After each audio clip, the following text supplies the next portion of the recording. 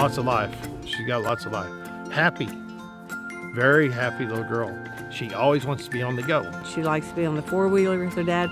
Anything that has wheels on it, she's ready to roll. Ready, go. It's too small for me. Yeah, but it's just right for her.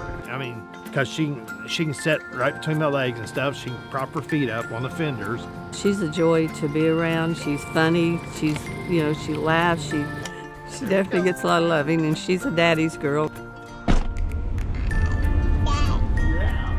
Big time. Yeah, she's got me really wrapped around her finger. I will spoil that little girl. I will spoil her. Oh, what a big girl. Oh. The first day I learned Regann was sick was probably about 2 days after we took her home. I was at my mom's, and I get a phone call.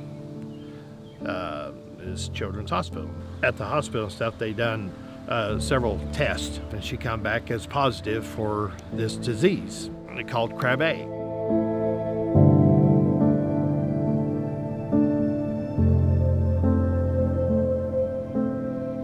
Children's Hospital, they told Farrell that this is a serious disease and Regann could pass away if we didn't get her up there in time.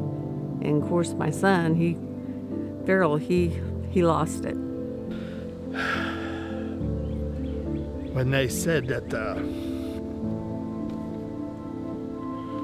that she probably wouldn't get to live very long, that's when it hit home to me, because they said it was going to take her out. They said, we need you up here at Children's like yesterday. And I'm like, oh, wow. And there were several doctors for Regann, and they explained about the disease and about how important it is to Regann to have the transplant.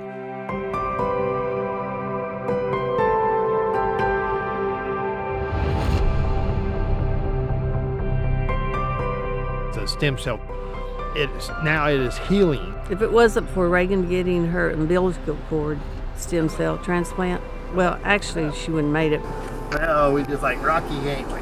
And that's what's so remarkable about Regann is that she seems to amaze them every time we go back to the Children's Hospital. They are so impressed on how far she has come. Good work. Say ta-da! What she does with the iPad, she amazes us. She has figured all that stuff out herself. She's real strong in her arms.